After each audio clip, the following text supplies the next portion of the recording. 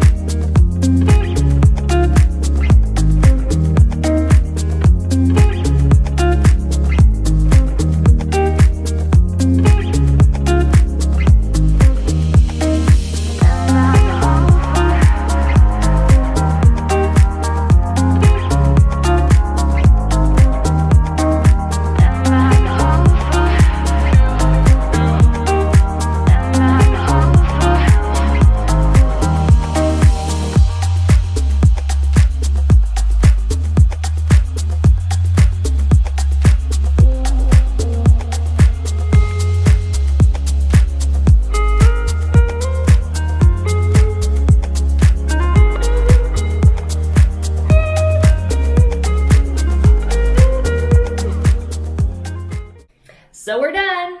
I'm really excited I finished this puzzle. It was pretty tricky.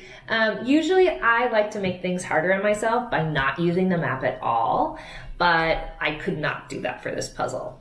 My first strategy was find all the prominent colors, so I got all the different red pieces since those are the biggest flowers, but pretty soon after that, for every piece I picked up, I had to look at it on the map first and then put it in place.